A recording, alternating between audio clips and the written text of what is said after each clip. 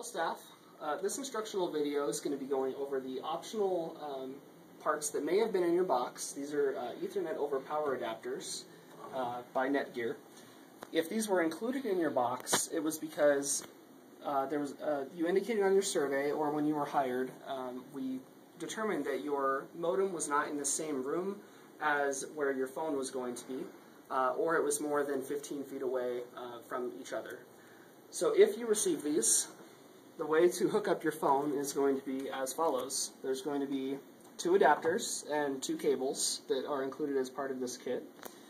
So first of all, you're going to take your adapters to your outlet where you have your modem. So I'm going to walk over here to a power outlet and plug it in. Now if you received, there's 2 models of these we use. If you received one that has more than 1 port, so if it has 2 ports here and 2 here, then you're going to want to use the single port one to connect to your modem. Just so you know, that's how you need to use them, is the single port to the modem. The more than 1 port would go to your phone. So you're going to plug this into the wall. You're going to take one of your cords that came with the adapters, plug it into your adapter. So I'll plug it in here, plug it into your wall. On your modem or your wireless router, depending on which one you're getting your internet signal from, you're going to want to plug into any one of the 4 ports on your modem or 4 ports on your router. You're not going to want to use your internet port because that will be connected from your modem to your router.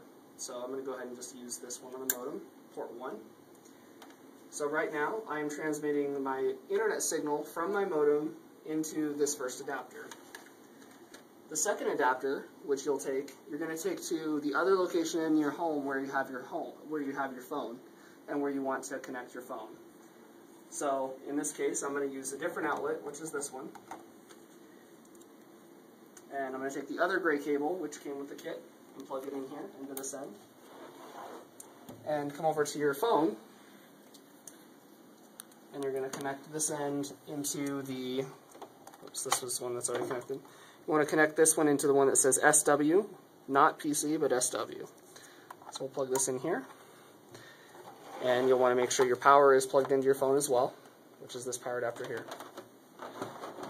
And the phone will power up and initiate and connect to the internet, and you should be able to make and send or receive calls from it.